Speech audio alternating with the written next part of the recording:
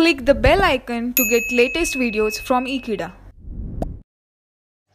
Hello friends, in this video we are going to see how to find the maxima and minima value for a given function.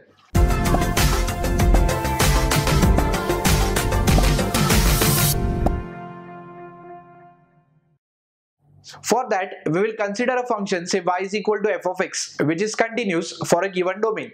And in that, we are going to consider two different types of functions. In the case 1, you can see we are going to find a local maxima value, and in the case 2, we are going to find local minima value.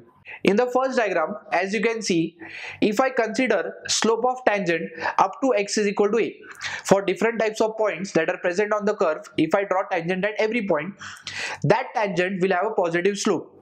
But after x is equal to a, if I find the slope of that tangent, again for the different types of point, you can see it will have a negative slope. So whenever we have transition from positive slope to negative slope, it means you are going to find the maximum value of that function.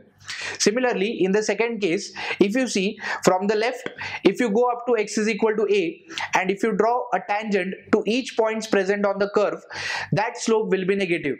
But after x is equal to a, if you draw tangents to the points that are present on the curve, you can see the slope will be positive. So whenever there is a transition from negative slope to positive slope, it means you are going to find the minimum value of the function.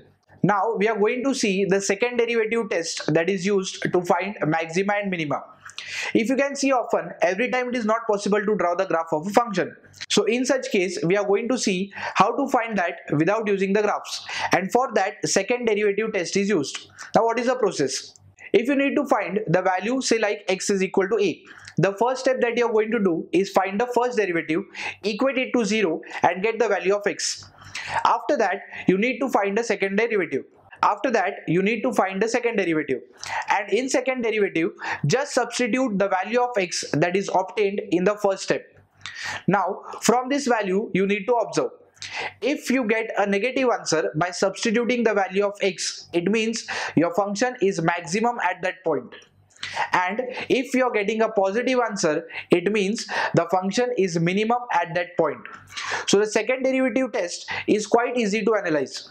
After substituting these values, if you get a negative answer, it means we have a maximum output, and if you get a positive outcome, it means we have a minimum output.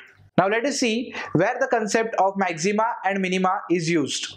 So the first application, you can see it is used to find the volume of a particular cube or cuboid. Also, it is used to find the surface area of a cube. The next application will be regarding volume of a cylinder. The next application will be the volume for sphere and also its surface area. Also, we are going to see its application for more different types of three-dimensional objects like cylinder, cone, etc. In order to solve these problems, you should first memorize the formulas that are required for mensuration, like total surface area of a cuboid and so on. So before learning this topic, the first step that you should do is try to memorize the formulas that are related to three-dimensional geometrical objects. I hope friends you have understood this video. Thank you for watching this video. Stay tuned with Ekeeda and subscribe to Ekeeda.